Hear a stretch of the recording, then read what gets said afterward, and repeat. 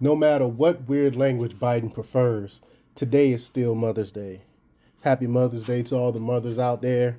Even though the leftists are trying to change what it means to be a mother, what it means to be female, we gonna continue using the English language as it was intended. But before we get started, go ahead and hit that like button. Share this out so we can get this information out there. Subscribe if you're not already a subscriber, and hit that alarm bell so you know when I'm putting out new stuff. Also, check out my link tree in the description. It has a link to my Patreon where I talk about things I can't talk about here. There's also a link to my merch store where I have Let's Go Brandon t-shirts. I will not comply t-shirts. And there's also a link to my mental health coaching and consultation page. Whereas if you're suffering from any type of mental health issues, you're looking for some help, I can teach you how to manage those issues and teach you coping skills and how to handle those issues. So, all right, let's talk about this news. The word mother is being erased by the federal government in accordance with an executive order that President Biden signed on his first day in office in January 2021, along with other sexed words like father, brother, husband, wife, daughter, son. The edict, quote, preventing and combating discrimination on the basis of gender identity or sexual orientation.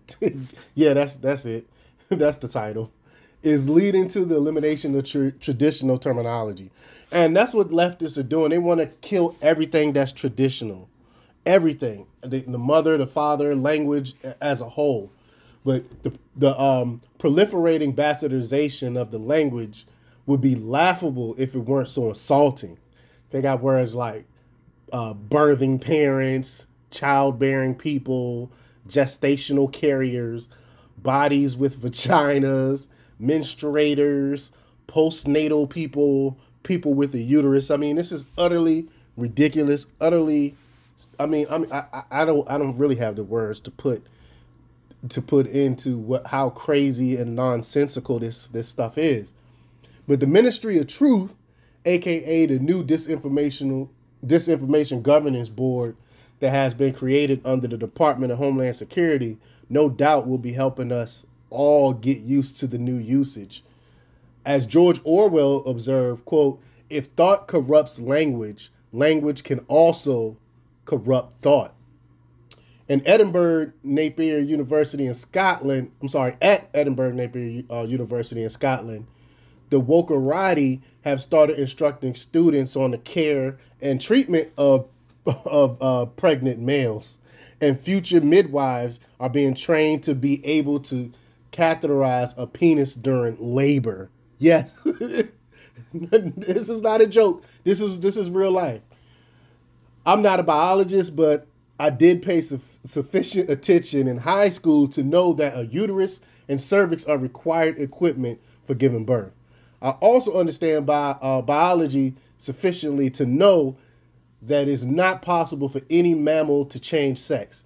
Sex is not just the obvious, just obvious features such as genitalia. Sex is embodied in every cell of the body and plays a part in every aspect of health and wellness. Sex is determined at conception and remains static until death. The advocates of so-called inclusive language claim that their goal is to be kind to everyone. The object of avoiding the word mother is to be sensitive to those who are biologically female but do not wish to be referred to with sex-specific terminology. One-on-one, this can be accommodated. But when messages intended for everyone are modified to avoid basic words like mother, what happens to everyone else? The goal of communication cannot be to eliminate all possibility of offense. Trying to include everyone with every broad term can lead to ambiguity and even alienation. Phraseology such as bodies with vaginas and people with uterus offensively reduce mothers to a series of body parts. Consider the woman who adopts a baby and struggles heroically to breastfeed. She is not a birthing parent, yet she deserves to be respected as a mother in all other ways. If the goal is to be kind to everyone, then it is essential to use language that anyone can readily understand. All they're doing is just creating confusion and with this crazy language, and you probably have to find some type of dictionary to understand or how to speak to these crazy leftists today, and I refuse to do it.